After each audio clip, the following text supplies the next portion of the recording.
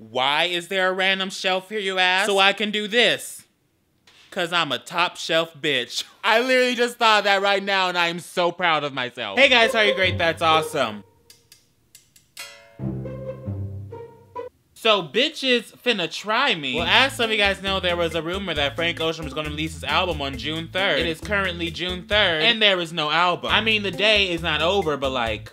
So it made me think, all these broken promises, all these lies in the world, there is no wonder that so many people have trust issues. One point in our life, we're made to believe that a fat, jolly man squeezed his ass down the chimney and gave us presents if we were nice, and then coal if we were bad. And then another point in our life, we're told that's not true. We were also told there was a miniature little fairy that would take our fallen out teeth if we put them under our pillow and then replace it with money. And then we were told that was not true. We were made to believe that a big ass bunny came to people's houses once a year, laid down colorful plastic eggs filled with candy, and then just magically left like nobody noticed it. Who? Okay, what? And then we're told that's not true. And then whatever the hell the American government is doing right now, then you want to ask me why I can't trust a bitch? This world is full of lies, Clarice, and I am up to here with it. It's like when Hollywood said, oh, we promise to be more diverse, but then you know what the fuck happened there.